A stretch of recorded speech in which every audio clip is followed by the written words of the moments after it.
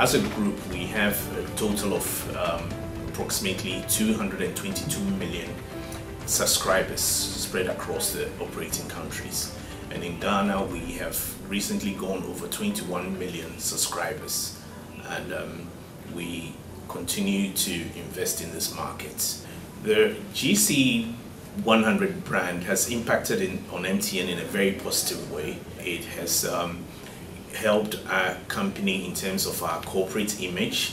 It has given us recognition both in Ghana as well as on the international scene. In the 17th edition, there were various categories in relation to the decision as to which company in Ghana would be the #1 company. It was in terms of our investments, the innovative products and services we have, in terms of our corporate social responsibility, our taxes we've paid, and the improvements to our network and many others. It has given us the recognition we deserve as a great and good corporate citizen of Ghana. It has spurred the company as well as all our employees on to continue giving off their best.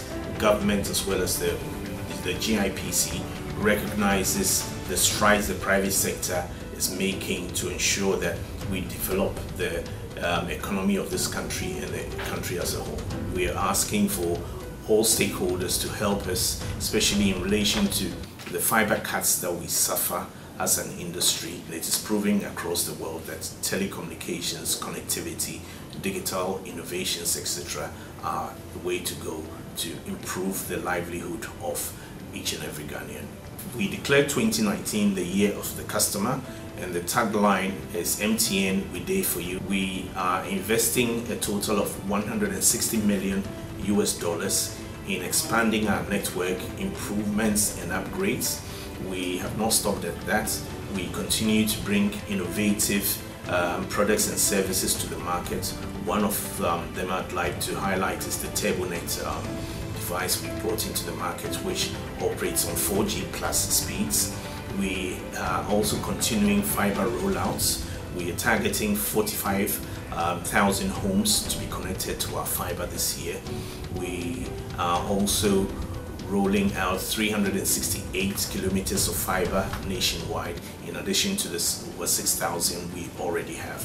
We are involved in Agric, where farmers are able to leverage the platform to receive their payments for their produce, agriculture extension officers, inputs and advice, and some climate advice as well. The women in Drasu who were engaged in palm oil production, we have built a facility for them to modernize the extraction of palm oil. We have also done similar projects in the North to shea butter processing units. All these interventions are in support of the SDGs, particularly 3, 7 and 9. Ghana Club 100, celebrating Ghana's business leaders.